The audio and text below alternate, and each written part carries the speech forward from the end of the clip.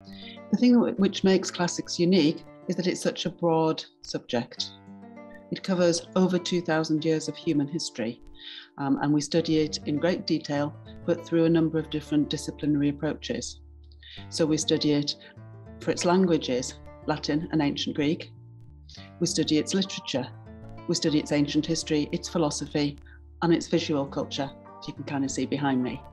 We study the art and archaeology of the ancient worlds, and also the detailed study of language. A classics student has quite an intense package of contact time. Because of the ancient languages, Latin and ancient Greek, our students typically spend several hours in language classes during a week of their university term. These are groups of around about 10, with a teacher such as myself, working hard on texts, learning grammar, and making progress with their ability to learn and read Latin and ancient Greek. Students also have a regular package of lectures, usually about 10 or 12 a week in their first year. The number of lectures drops down as you go through the years of the course. And students would typically also have a series of supervisions organised by their colleges.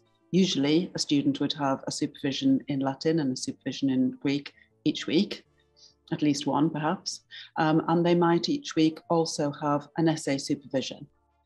They would do some literature, probably 2 Latin literature essays and supervisions a term, 2 Greek literature, and also ancient history, art and archaeology, philosophy, and philology and linguistics.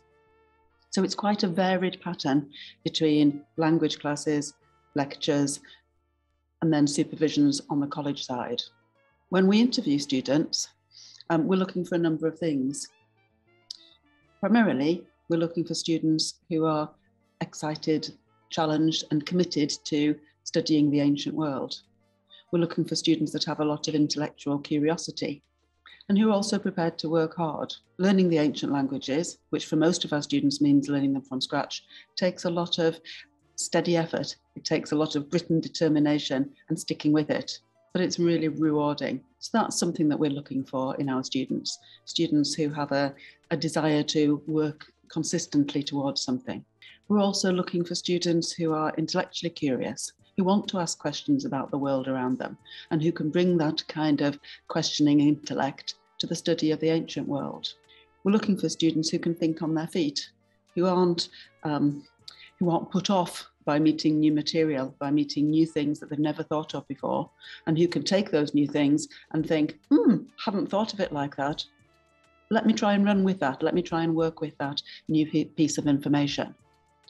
Studying a subject like classics, you're always presented with new bits of information and always have to think your way around to think how people in the ancient world might have approached certain questions and topics. So we're kind of looking for those skills, or the beginning of those skills, as we can see it in a prospective candidate. So we're looking for a passion for the ancient world, intellectual curiosity, good level of determination. My main area of research is Greek literature.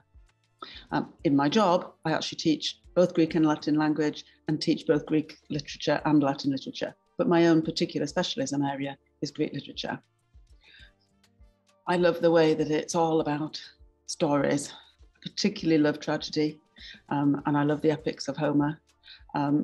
They are works that have stood the test of thousands of years and are still fascinating and extremely rewarding to read.